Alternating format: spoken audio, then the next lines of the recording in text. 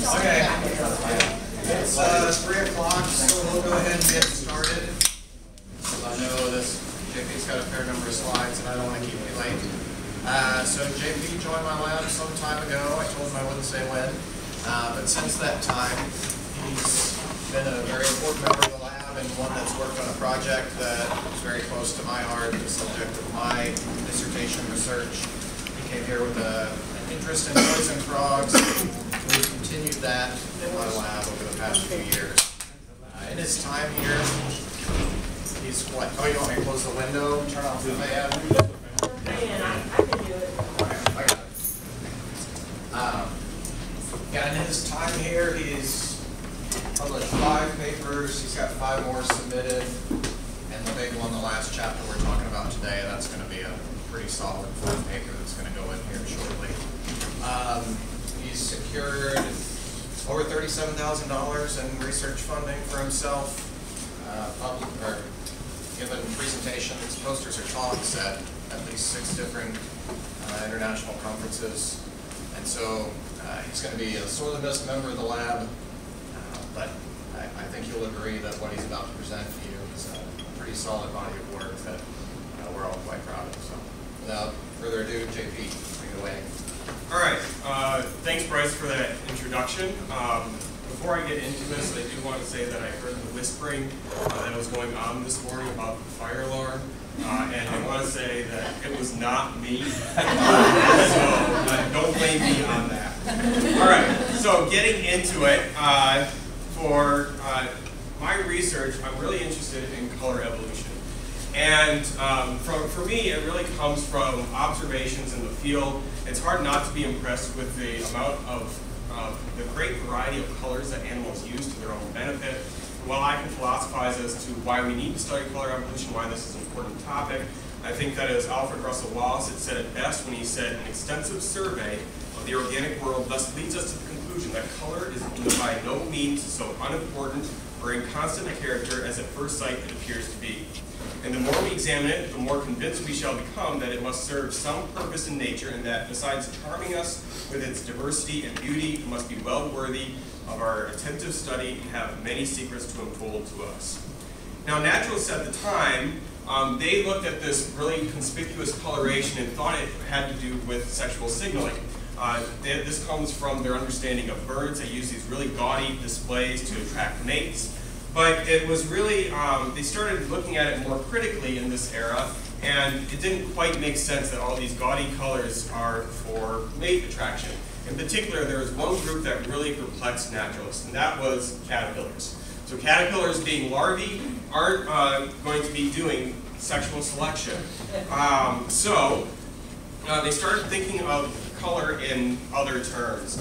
Now, Wallace again said, owing to its remarkable power of offense, the skunk is rarely attacked by other animals. Its black and white fur and bushy white tail carried direct when disturbed form the danger signals by which it is easily distinguished in the twilight or moonlight from unprotected animals.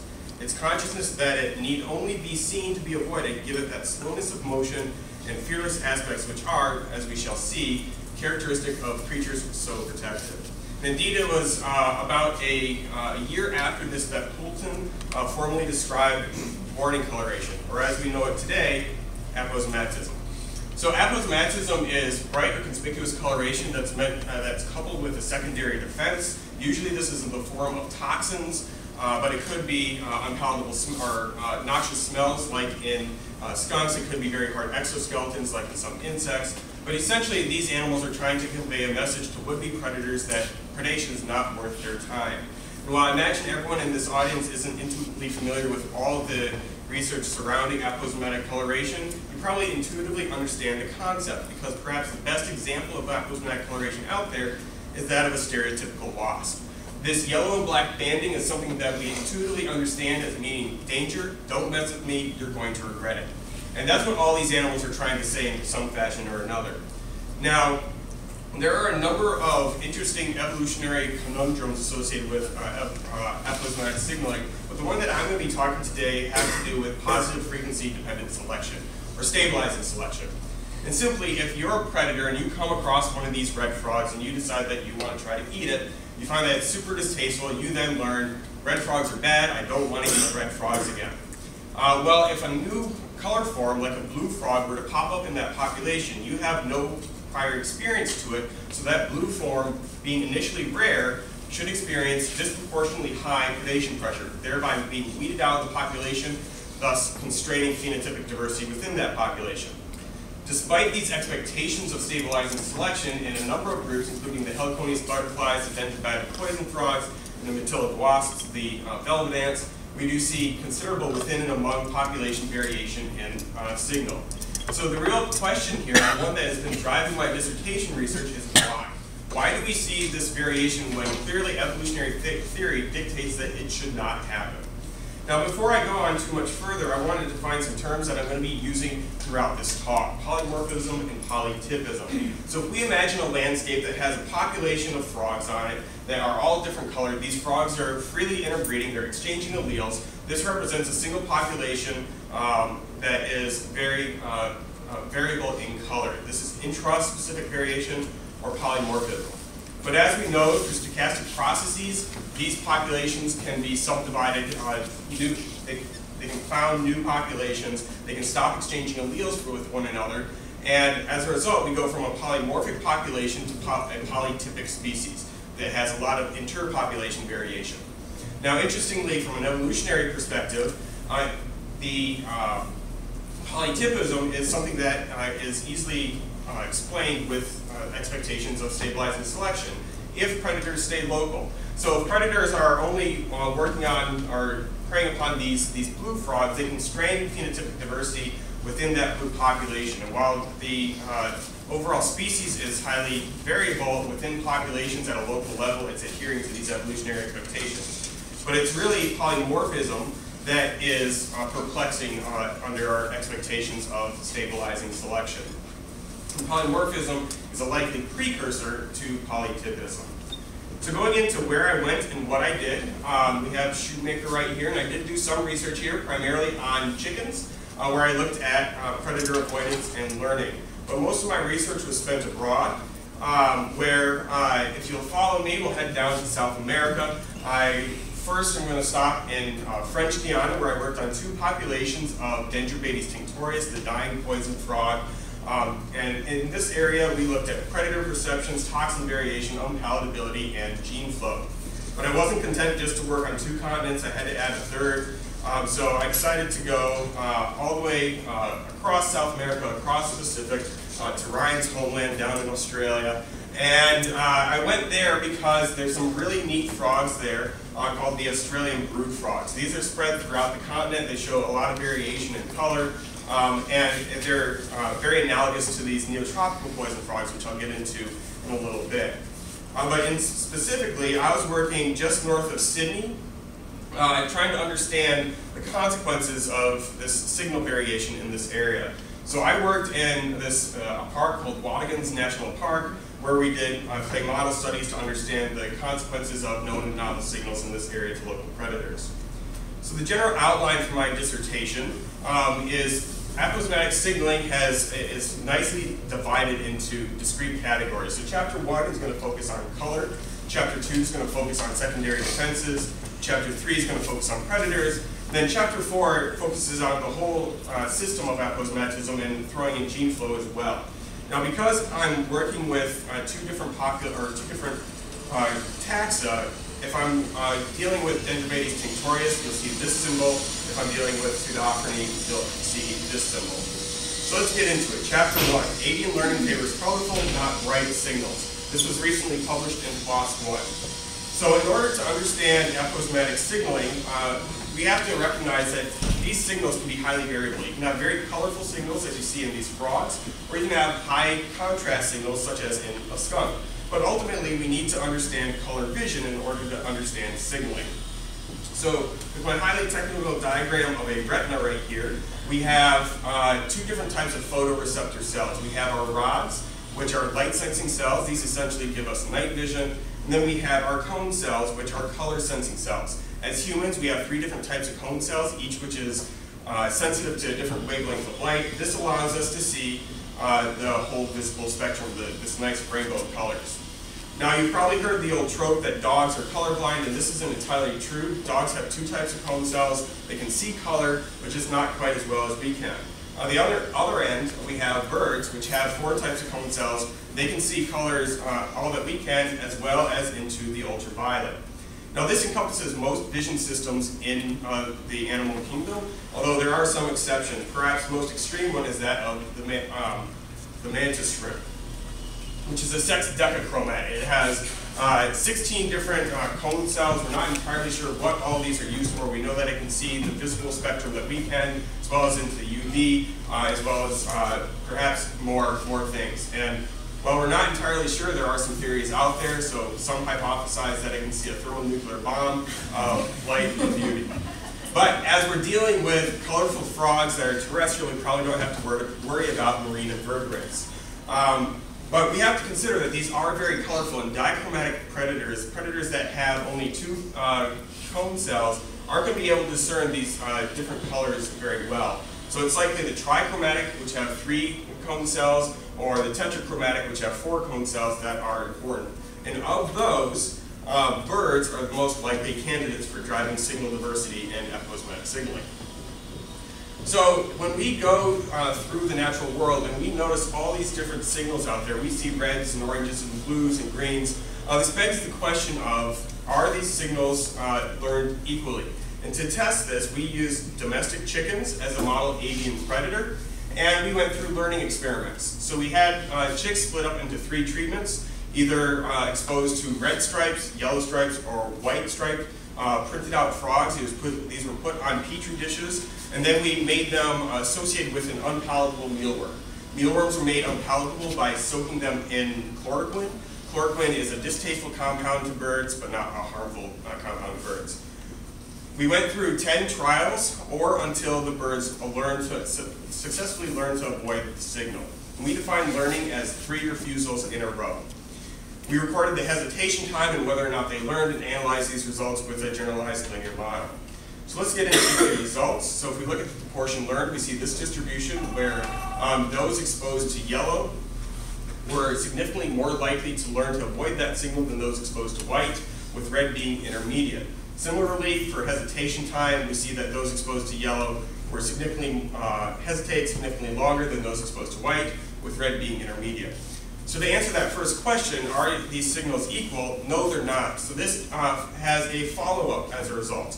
Why aren't they equal? So we can look at these signals and realize that red, white, and yellow are common throughout epicosmetic taxa, even if they're distantly related. So this suggests that perhaps there are particular components that predators are keying in on and selecting. So we can break down these signals into their 2 main constituent components, hue, which refers to color, and luminance, which refers to brightness. So if we look at this image of a frog on a log, we have both hue and luminance information that we're gaining from this. We can remove the color aspect, and we see that there's still quite a bit of information that we're getting from luminance only. So this really begs the question of, what are the birds keying in on? To answer this, we got spectral reflectance data on our 3 phenotypes. So we see that our red striped model peaks at about 600 nanometers in wavelength, our yellow striped model peaks about 500, and the white stripe peaks at about 400. So these are distinctly different colors. And from these data, these reflectance curves, we can analyze them using the PAVO package in R, which stands for Package for Analysis, Visualization, and Organization of Spectral Data. And we can calculate color distance measurements based on the chicken vision system. And we calculate these as just noticeable differences called JNDs. This is a real measurement, and one JND is defined as, for a particular vision system, the ability of that vision system to discern two signals from one another, the bare minimum. Now, there's been considerable debate in the literature about if this is too liberal of an estimate. So a lot of researchers today are using 3 just noticeable differences as being that threshold. If it's below 3 just noticeable differences, they can't tell these 2 signals apart. If it's above it, they can. So we can calculate both the chromatic and achromatic contrast, which refer to just the hue component or the brightness component, respectively. So if we compare white and red together, we can see that the just noticeable difference is well beyond our threshold. Same with red and yellow and white. So based on the chromatic differences, the hue, the chickens should be easily able to tell these differences apart. And this is not terribly surprising. But if we look at the achromatic differences and we compare red to white, it's beyond our threshold, same with red to yellow, but yellow and white are below even our more liberal threshold of one just noticeable difference. So what that means is, from a bird's eye view, they cannot tell the difference in the brightness between these two signals. So we can conclude that chickens can learn avoidance for all three of these signals, but yellow is most effective in being significantly more so than white, with red being intermediate, and these differences are due to the chicken's ability to discern the colors, but not the brightness of these two signals. So going on to chapter 2, alkaloid variability in dying poison frog and its importance to predator response. So dendrobated poison frogs are really cool in that they have this ability to sequester alkaloid toxins from dietary sources. This has evolved at least 3, perhaps 4 different times in this family, and when it's evolved, we see an explosion of color within that clade. They tend to specialize on ants, mites, millipedes, and beetles as sources of these. Toxins can vary over space and time, as the invertebrate communities on which they rely vary over space and time. And this is a mechanism for honest signaling. So honest signaling you can think of as essentially the more conspicuous a signal is, the more unpalatable and unprofitable that signal should be. So as these toxins vary over space and time, the signals should vary over space and time in order to keep them honest. But for this particular species, the dying poison frog, no one's actually even looked at the most basic understanding of alkaloid variability among populations. So for this chapter, I'm asking simply, do the toxins vary between populations of Dendrobates tinctorius? And then of those toxins, what are responsible for predator response? So to characterize alkaloids, we use gas chromatography mass spectrometry. And when we do this, the alkaloids are separated by mass, and we get this readout where we have these different peaks. And each peak corresponds to a different alkaloid, which we can individually identify based on characteristics in the gas chromatography mass spectrometry file. Not only that, but we can also measure how much of that alkaloid is in the sample by measuring the area under the curve of these peaks and then comparing that to an internal standard. So we characterize the alkaloid diversity between 2 populations, this yellow population, which is from Kaw, and this white population, which is from Missouri. Now for the behavioral response, however, there's been considerable debate in the literature about toxicity versus unpalatability. Prior research almost exclusively has focused on toxicity. They took these alkaloids, they inject them into the musculature or into the bloodstream, and then assessed the behavioral response of their test subjects. And quite simply, this is not a biologically or evolutionarily relevant way of assessing variability in these alkaloids, because these frogs, the predators of these frogs are not experiencing these alkaloids by injection. They're ingesting these alkaloids. So unpalatability is a much more accurate measure of the evolutionary importance of these alkaloids. Now, unfortunately, up until this research, no one has done any sort of unpalatability work with these frog alkaloids. So we had to sort of go into untested waters. So what we ended up doing is we would collect skins from these frogs, then we put them in methanol. The alkaloids are soluble in methanol. We take equal proportions of that methanol out. That has our alkaloids, it has mucus, it has everything that these frogs are experiencing, or excuse me, the predators are experiencing when they attack these frogs. Then we dry off the methanol, because methanol has toxicity effects. We reconstitute it in ethanol, and then we add that to oats.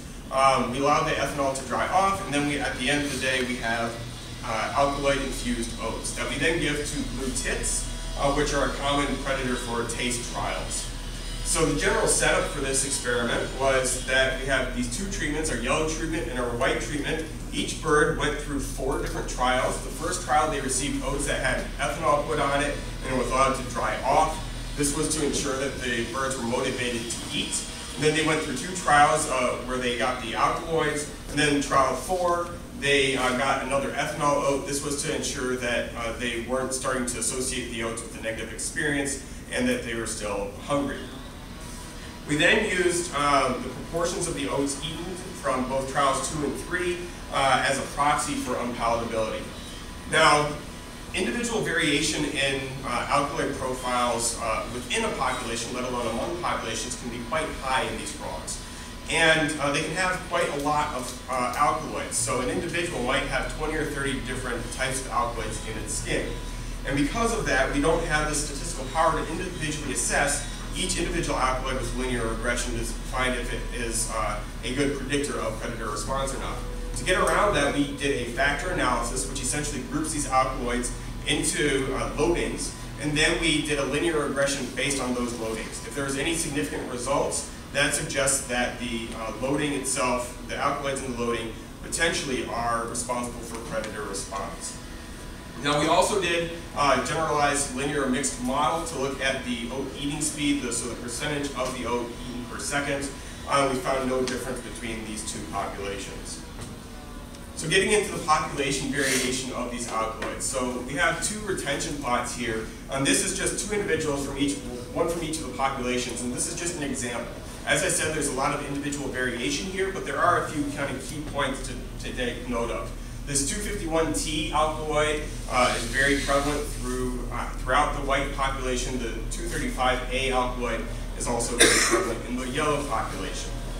But when we look at the overall population diversity, in the white population, we identified 49 different alkaloids, 8 of which were previously undescribed. This represents 11 structural classes. For the yellow population, we recovered, we described 46 different alkaloids, 8 of which are previously undescribed, representing 12 structural classes.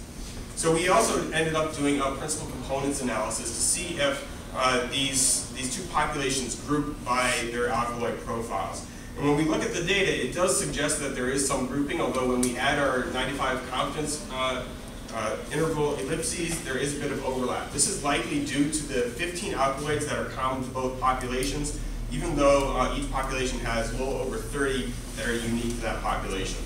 It's worth noting, too, that there are about 20% of the alkaloids that we found were previously undescribed.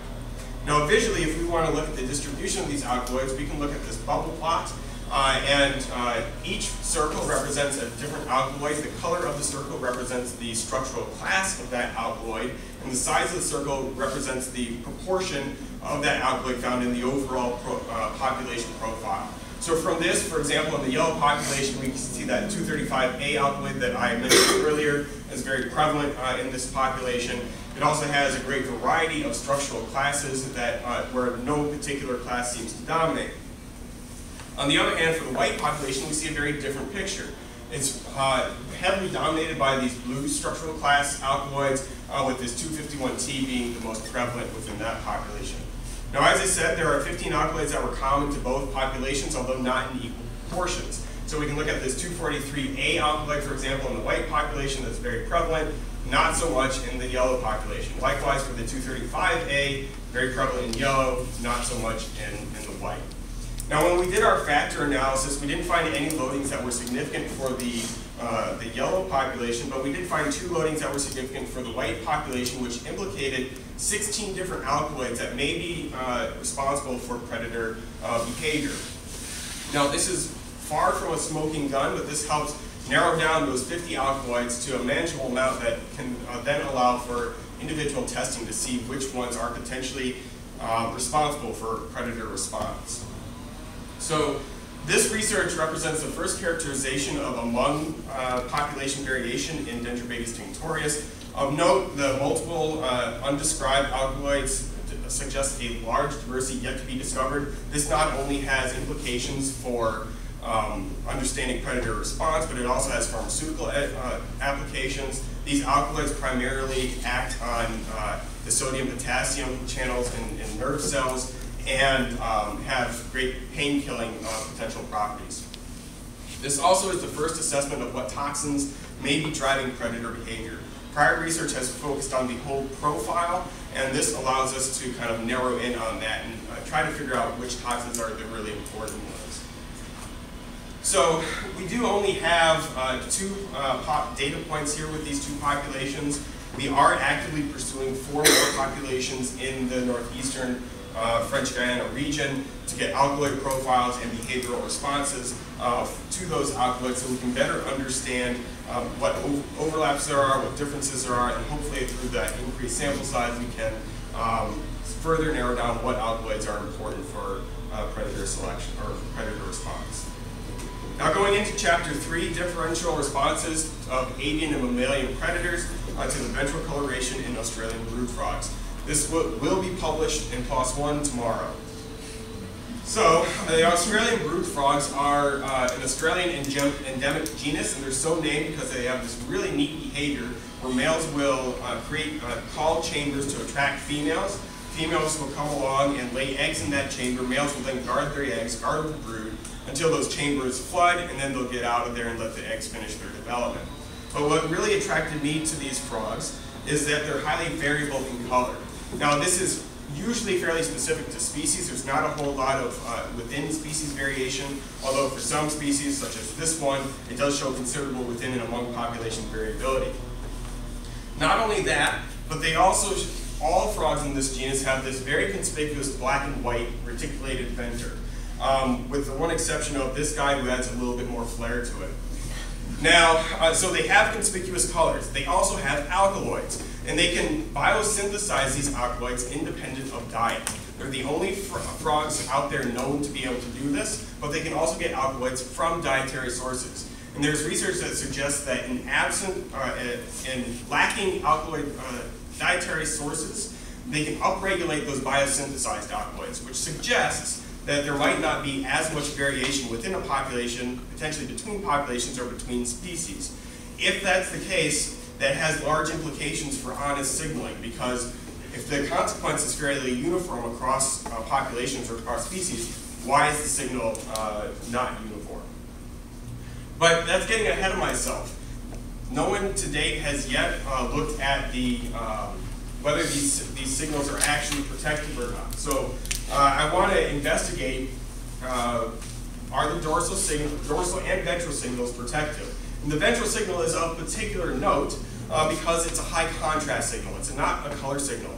So while we primarily focus on avian predators for these colors, this high contrast signal might be a signal to mammalian predators, to those dichromatic predators. So I further ask, are signals protective against birds and mammals? Now, as I showed you just a little bit ago, pseudoconii are spread throughout Australia, and they're largely separated into two different groups. We have our eastern group, which is the more diverse group. There's about 9 or 10 species found along the eastern coast of Australia. And then there's the western clades that are found, there's only about 2 or 3 or 4 species found in Western Australia. It's also worth noting that there were really weird species found in the dead center of Australia. I have no idea what's going on there. Getting into how do we assess how predators view novel colors. And to do this, we created clay models that mimic the phenotypes found throughout the genus. So we have our brown model, we have one that has flash marks in its armpits, we have our yellow-headed model that has a lot of yellow on its head in Eurostyle, as well as the armpits. We have our corroboree model, and then we have our orange-headed model. We also included our ventral model as well. Now, in order to make these, what we ended up doing is getting a museum specimen of one of these frogs. We created a 3D print of that to create these silicone molds. We then poured melted clay, not chocolate, into these molds to make these frogs. After we finished pouring the molds, we then painted these models. And this involved painting hundreds and hundreds and hundreds of these models. And we have to have a large number because these are, the predation rates are very low in these sort of experiments. Now, I'd like to acknowledge that this research was funded by the East Asia and Pacific Summer Institutes program, which is offered through the National Science Foundation. All right. So moving on. So to assess predator preferences, we put out 1,200 models of just shy of 1,200 models of 6 different phenotypes. We placed them on transects in random order. They were separated every 3 meters These transects ranged from 750 meters long to 2.1 kilometers long. We left them out for 1 week for predators to attack them. After a week, we collected them, assessed what types of predators attacked them based on the dentition left in the clay, and then we analyzed the results with the G-test of independence. So if we look at our results for our bird predators, we see a suggestion of a trend where the dorsal signals had lower attack rates than our ventral signal. Now, because of our low attack rates and the large number of treatments, we weren't able to statistically tease apart whether individual comparisons were significant from one another. Likewise, for our mammal attacks, we saw suggestions of a trend, but we weren't able to tease these apart. So to get this around this, what we ended up doing is grouping our dorsal signals together and comparing them to the ventral signal. And this could have some potential negative impacts because there are two phenotypes, this yellow-headed phenotype and the corroboree phenotype, that are novel for this area. And arbitrarily adding them to our dorsal signals might skew our results. So in order to avoid that, we analyzed these results in a couple of different ways. First, we looked at just the local forms that were found in the Waddington's area and compared that to the ventral form. And then we saw for birds, it was a significant result where they're significantly more likely to attack that ventral form than any of the dorsal forms. We saw no difference for mammals. If we look at all the dorsal phenotypes and compare it to the local or the ventral phenotype, we see the same trend. Very significant difference in birds, not so much in mammals. If we just look at the locally conspicuous one, we see the same trend, and then if we look at just the novels, again, we see the same trend. So what we can conclude from this is the dorsal signals are deterrents of avian predators, and they may be generalizing the signal. We weren't able to fully confirm this. I think our data is suggestive of that, but it warrants further investigation. The ventral signals, however, do not appear to deter avian predators. For mammals, the dorsal and ventral signals are equal, and by that I mean they're either equally effective or equally ineffective. The design of this experiment was not able to discern which. But this represents the first assessment of the protective value of pseudophony coloration out there, and perhaps does provide support for the idea that these colors may be aposematic in function. So finally, chapter 4, weak warning signals can persist in the absence of gene flow. This has to do with the dying poison frog, Dendrobates tinctorius. And this is a really neat species because it is highly polytypic. Each one of these frogs scrolling through represents a distinct population found throughout the Guyana Shield in northern South America. So this amount of variation in color begs the question of how can polytypism evolve? In order to tackle this, we focused our efforts in French Guiana, specifically northeastern French Guiana, where again we're working with the white maturity population and the yellow caw population. I'm just going to continue to call these white and yellow. And the first thing that we did was determine relationships between these two populations. And in order to do that, we did a DNA RAD-seq to identify polymorphic loci found throughout the genome of Dendrobates tinctorius. We ended up identifying 1,500 single nucleotide polymorphisms spread throughout the genome, and we used a program called GFOX, which stands for Generalized Phylogenetic Coalescence Sampler, and among other things, it can calculate the migration rates between the populations going from white to yellow or yellow to white. And we found extremely low migration rates, less than 0.0001. And essentially what we can take from this is that these two populations are virtually completely isolated from one another. They're not exchanging alleles with one another. Now, you're probably looking at these frogs and noticing that they are fairly similar. They have the same pattern, and even these white frogs don't appear to be purely white. They kind of look beige in color, but if we look at the spectral reflectance data, we do see that these are distinctly different colors. So what we have here are two different populations that are similar in pattern, different in color, and they're not exchanging alleles. So this allows us some interesting opportunities to be able to examine expectations for polymorphism and polytypism. So the first thing that we did was look at strength and direction of natural selection using the clay models again. We created 1,300 models of 4 different phenotypes. We put them on transects, again randomly ordered. The transects ranged from ½ a kilometer up to 1.5 kilometers long. We left them there for 3 days, after which we collected them and scored what sort of predators attacked them. Because we're dealing with color signals here, we were solely focused on the avian predators. We didn't focus on the mammalian predators at all. We then analyzed these results with a G-test of independence as well. So the general setup for the white area is we had a white stripe model, yellow stripe model, and a solid white model. This represents local color, local pattern, novel color, local pattern, and then local color, novel pattern. And the purpose of having this sort of setup was to have at least one aspect of the signal, be it color or pattern, that was familiar to the predators. Likewise, in the yellow population, we had yellow stripes, white stripes, and solid yellow. When we recovered our models, we were looking for attacks that were similar to this. These U or V-shaped marks, as well as these stabbing marks, were indicative of bird attacks. So if we get into our results, in the white population, we recovered about 1,100 models, and we saw this distribution of attacks. This was a significant result, which then allows us to look at pairwise comparisons between the local white striped form and our two novel forms. And when we look at white stripes compared to yellow stripes, there's no difference. But when we look at white stripes compared to, the white stripes compared to solid white, no difference. And if we look at white stripes compared to yellow stripes, there is a difference. In the yellow population, we recovered about 1,300 models. We saw no difference in the amount of attacks between the three model types. Now the nice thing about this setup is we can look at a pattern irrespective of color and vice versa.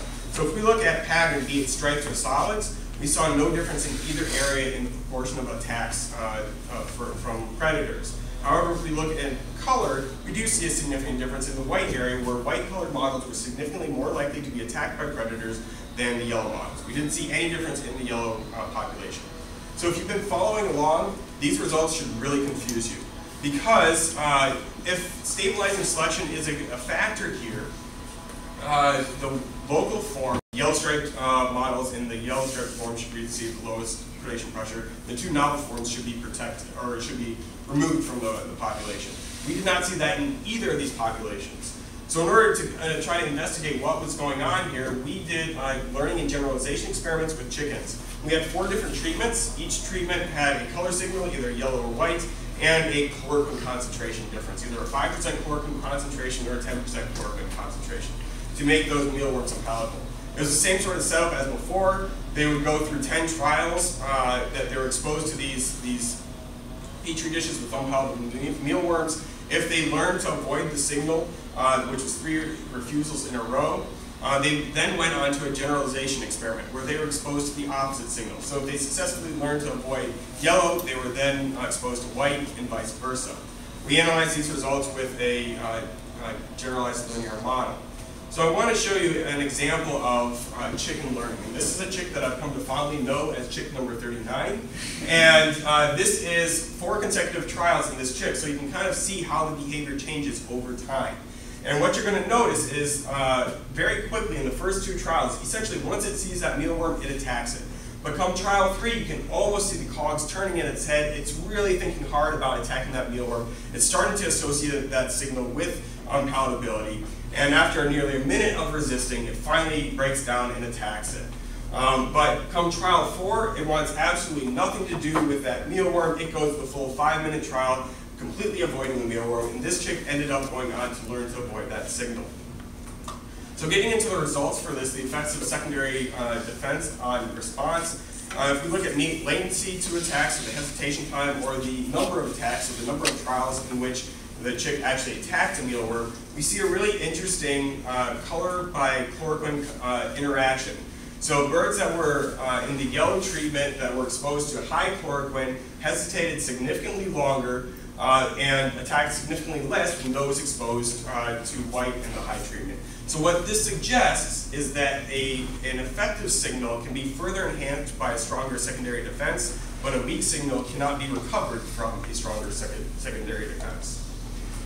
So going into the data for if they learned or not, we saw this distribution, which was a significant result, where the birds that were exposed to yellow were significantly more likely to learn to avoid that signal than those exposed to white.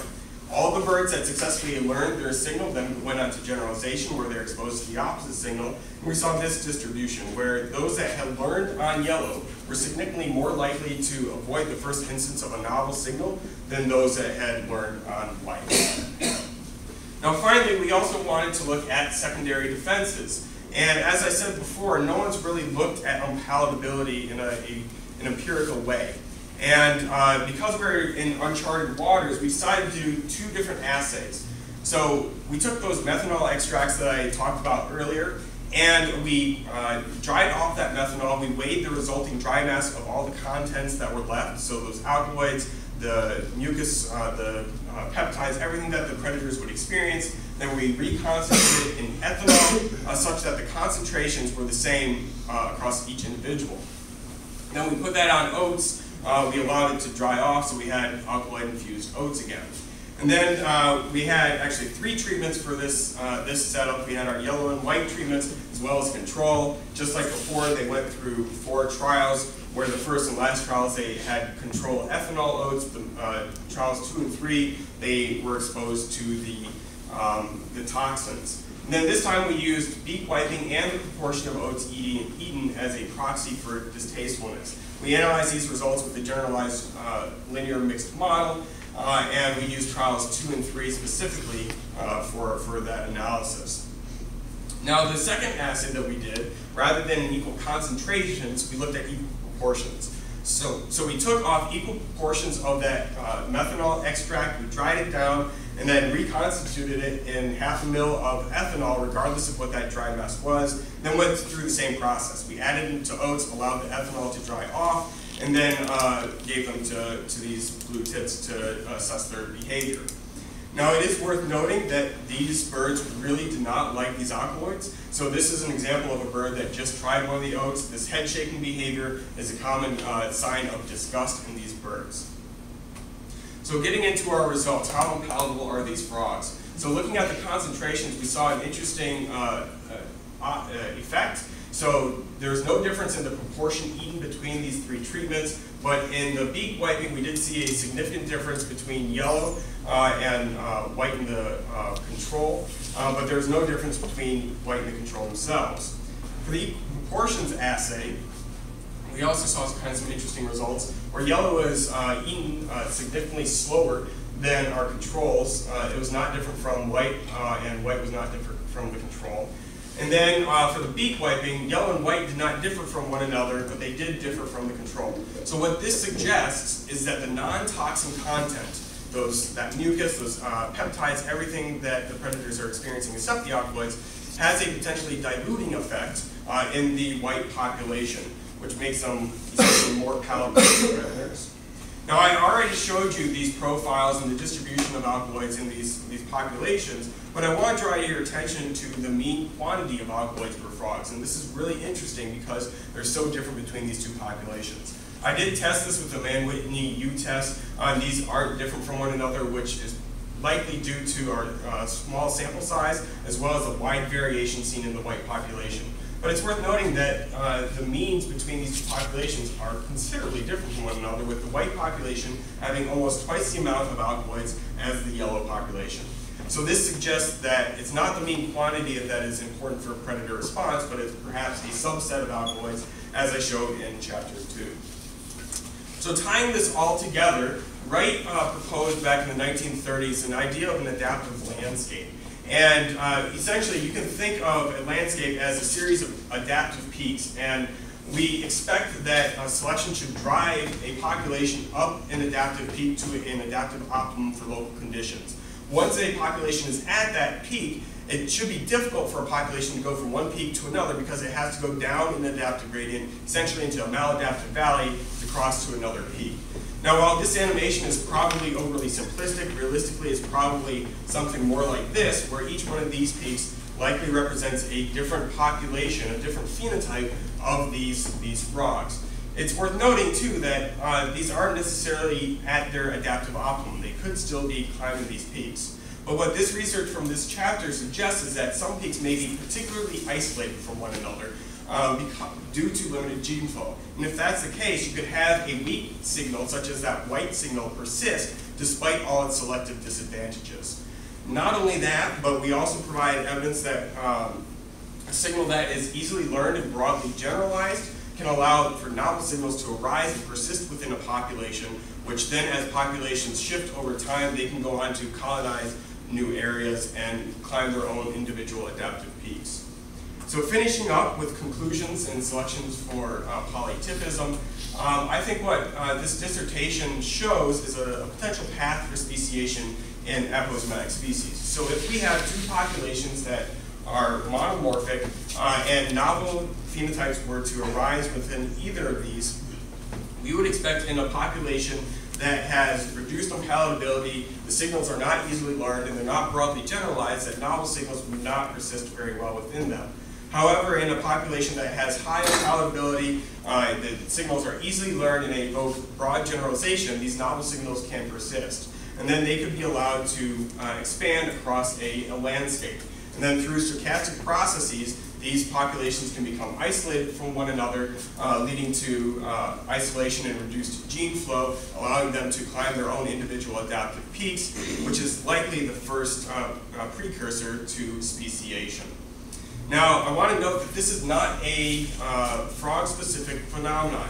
As I mentioned at the beginning of this talk, we have the Heliconius butterflies, we have salamanders, we have the motillid wasps, the velvet ants that show considerable within and among population variation in phenotypic signal. And what this dissertation helps explain is how we can go from a monomorphic population onto a polymorphic population and ultimately a polytypic species speciation. So I think there's one final conclusion before I wrap this up here that my research can also help elucidate, and that is, given its conspicuous coloration and its very distasteful secondary compounds, without a doubt, Tide Pods are aposematic and should not be eaten. So, with that, I have many people to thank, including my committee, Bryce Noonan, Colin Jackson, Ryan Garrick, Becky Smula, and John Waldy. I have a ton of collaborators to thank and field assistants for all their help. I would not have been able to do all this work without their help. In particular, I want to call out Viviana Rojas for all her aid in the tinctorius research. I'd like to thank the Noonan Lab, both past and present, for accepting me into their lab, as well as the biology grad students in the back here for allowing me to bounce ideas off you, and the University of Mississippi for giving me the opportunity to pursue this research. And finally, the University of Newcastle and Western Sydney University for hosting me when I was in Australia. And my funding sources, the CERNER SAVA program, the ASAH Gage Award, the SSAR Grant in Herpetology, the Stride Short Fellowship, the National Science Foundation East Asia Pacific Summer Institute, the Australian Academy of Science, the Australian Department of Education and Training, and the University of Mississippi. And with that, I'll take any questions.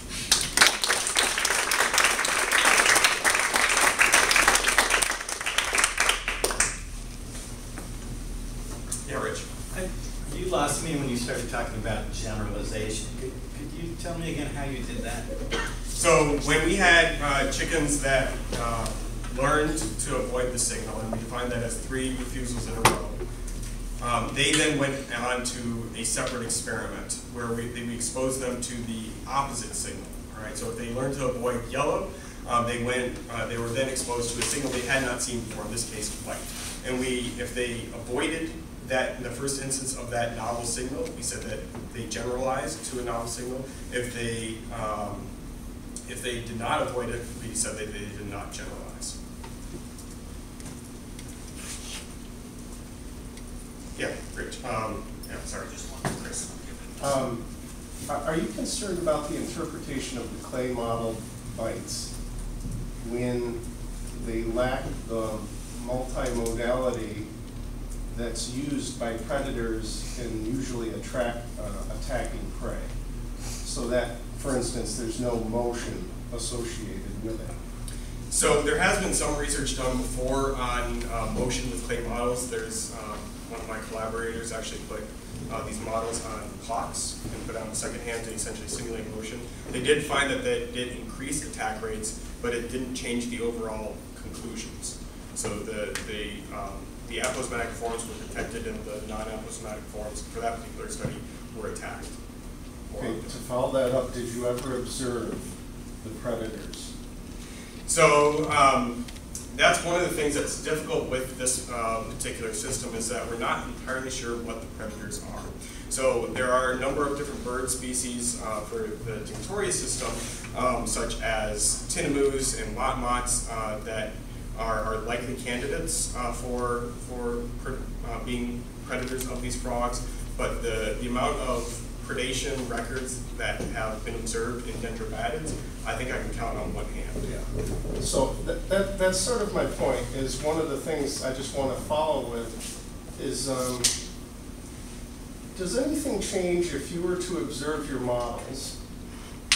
Would anything change if you discovered that they were all frugivorous birds that were pecking at the models? I don't think so, because even if these were frugivorous birds, presumably when they come across a real frog, they would have the same sort of thought process. These frogs in particular, these tinctorius, they don't move a whole lot. Like, they'll just sit there. And so if a frugivorous bird were to come along and try to attack it, it would still essentially go through this same thought process. This is conspicuous. Is this a fruit or not? Oh, it turns out that it's distasteful. I'm not going to touch anything that looks like this. So in the previous studies that you were talking about, was there any distinction in the rate of attacks with motion applied to the models and without motion? In other words, without motion, do you get a greater frequency of fruit-eating bird attacks? Yeah, they didn't specify down to the type of bird. As you saw in the two models that I showed, the ones that are attacked are kind of destroyed. And the best we can really do is try to look for that U or V-shaped mark. Occasionally we might see some serrations that might indicate like a mott, but it's very, very difficult to identify what type of bird is attacking the models. I just bring this up because when I was on OTS, we put out models, and a friend and myself observed birds. He was the bird guy, and they were all frugivorous birds. And he just kind of said, "What does that mean? None of these are going to eat frogs." Right. So I mean, I think that's a fair criticism, and I think it's just one of the limitations of these sort of thing model studies, because you can't specifically target these potential candidate birds. Ideally, we'd be able to collect the birds and then show them frogs and see whether or not they would attack them. But realistically, doing that is basically infeasible. Any questions? Chaz? So I have a question about the brood frog stuff, specifically with regard to the ventral coloration. I was just wondering why mammals, I'm just having a tough time imagining a mammal that can see the underside of a frog. So that's a good question. So when these frogs are disturbed, in my personal experience looking for a lot of these frogs, they sort of freeze, and they're usually, they kind of hide in the leaf litter. So what I imagine is likely happening is you have birds like the brush turkeys or lyrebirds that are scratching through, and they might scratch up one of these frogs, and they could either see the ventral or the dorsal side. Same thing with these mammals, where we have these little carnivorous mammal or marsupials in Australia that might be sifting through the leaf litter and accidentally flip one of these frogs up, and when they're flipped upside down, they're not exactly quick to right themselves. Yeah, Jessica. I know of at least one of toad species, the fire-bellied toad, that's its Does response. Do they do the same thing? Not that I have observed. They don't really do that uncan reflex. They just kind of freeze. Stephanie? So I have the same general question, but my question was, is it possible that the birds chose to, is it right, am I getting it right, that you had more attacks on the ventral pattern? That the birds were like, that frog's sitting still, it's belly up, it's easy pickings, and then they just went in. I mean, it's entirely possible. I don't know what birds think, so I can't. I can't. If I were a bird, I'd be like, that frog. Yeah. No, it's entirely possible. Yeah. Jason? I have two questions. So just going off what everyone was just talking about, what about fish? Do they ever float in water where they breathe? So these frogs are completely terrestrial, and okay. They, prior to the rainy season, they'll construct these call chambers next to vernal pools and wait till those vernal pools flood. Okay, gotcha. All right, and the second question was with tinctorius. So you have these two different types that have different alkaloid content, right? But it's all sequestered from diet, right? So is it that they're sequestering different things from the same prey, or do they have different prey between the Excellent question. types? That's something that we're looking into right now. I can't tell you. I don't know. My guess is that they have different prey, but that's something that we're looking into. Lucille? I wanted to follow. My question was kind of that, but it was I wonder if you would see differences over a year, or seasonality associated with their toxins, because their diet could potentially change throughout the year. It seems like. So like I said, these toxins can vary over space and time. No one's done a time series, kind of like year by year or even month by month, to see how these alkaloids change. But there have been people that have looked at historical collections and found that, like for example, in La Selva in Costa Rica, you have large differences over a 30-year period between populations that occurred there. So it's entirely possible, but it's rather difficult to really assess that, just given the amount of individual variation within a population to actually kind of follow these trends. But it's something so you can get the toxins out of museum collections. So I'm not entirely sure how they did it, but I don't know if they were using. I'd have to go back to that particular paper. I can't remember if they were using museum collections or if they were using prior samples that were collected by early researchers. Because the interest in alkaloid toxins in these frogs has been going on since the late 60s. So it might be that these early researchers had a bunch of alkaloids on stock, essentially. Tim, yeah. So the tinctorius, so there's two things, one that aren't really related. So one is, I had thought that chickens were just predispositioned to learn yellow. Of neophobia, the birds in general are more sensitive to longer wavelengths, which perhaps explains why when you look at the vast array of eposmatic signals, you see lots of reds, oranges, and yellows. Okay, yeah, that's and then with the tinctorius of different populations, there's not much variation in color or pattern within populations, right? Depends on the population. There are some populations where you'll get individuals that look like these striped yellow ones, and right next to it you can have individuals that have a completely solid yellow back. Yeah. So if this signal, like, if there's a general like aposematic color or hue that works, but then sexual selection is further driving, fine tuning, wouldn't you expect basically what you see? Like, can it be both? It could be. Yeah, so there has been implications of sexual selection driving phenotypic diversity in a related species, Ophaga familia in Panama. But for this particular species, for that species, there are a few notable differences.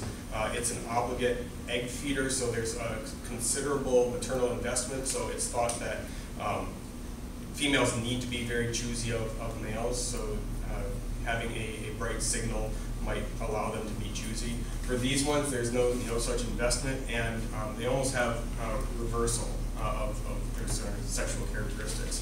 Because in the Panamanian frogs, the males are, like most frogs, they're calling their hearts out, trying to attract these females, where in tinctorius, it's actually the females that are kind of chasing males. It's in captivity, you can kind of observe this, that females will just hop around and chase these males and harass these males until they finally acquiesce. So there could be, there could be sexual selection going on, and that's something certainly that I would like to kind of extend upon, but I don't know that anyone's really, for this particular species, looked into it too in depth. Yeah, Bill. So you sort of presaged my question by mentioning neophobia. You were talking about the idea that it's hard for a new morph to establish a population because of the strength selection, because of the sampling issue, you're not sampling that. But if there's neophobia involved, there's a possible explanation why, where you may get rare advantage if they do have some experience with this. Yeah. So it could be kind of a coupled effect with what I observed. such that essentially if you have a signal that evokes easy learning and broad generalization, maybe the predators are actually more neophobic. Like they try this one frog, they have a bad experience, and then they're like, I don't want to touch anything that looks like this. That could be what's going on, and it's really difficult to kind of tease that apart, but that's certainly a possible explanation. Yeah. Chas? So I just had a question about the reasoning behind combining trials 2 and 3. Was that because of sample size, or So you we ever did look at the differences between trials 2 and 3? So we did use like for the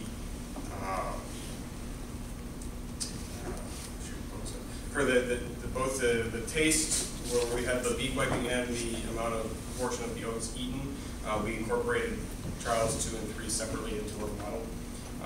And in the other one where we're just looking at proportion, that certainly, I just combined those two to come up with a mean proportion eaten, but it's certainly possible to I look at. guess the reason I'm asking is just based on one data point has supposed that chick 39, where by trial, I guess that was by trial 4. Anyway, I wonder if trial 3 would have given you a stronger. But this, keep in mind, this is different. Signal. This is, so the chick experiments and Yeah, the blue tit experiments it's were different. different. But So like for the blue tit experiments, we were specifically focused on a response independent of a color signal. So we just wanted them to eat oats and respond. So yeah, it's entirely possible if we went on 3 trials, 4 trials, 5 trials, we might have seen increased behavior. But at that point, we run risks of satiation in these birds, and that they might start associating these oats with a negative experience. So essentially, we don't want to risk that, which is kind of why we focused on the few trials. Yeah, Jason. So these are not lethal. They're just very distasteful. For these particular frogs, yes. So there are frogs that are lethal, though, right? Yep. So how exactly does that evolve? Because it doesn't give the chance for predators. So to one of learn. the hypotheses is social learning. So one of the ideas is that birds are often like in flocks, and you'll have one bird attack this unpalatable, this deadly organism. They have a negative experience. They drop dead. All their buddies are like, crap, don't do that again. I'm not going to touch that. So there has been some evidence that these birds can learn to avoid signals without having to even touch the signals, based on their observations of their conspecifics. Are there any that are like tolerant of the toxins?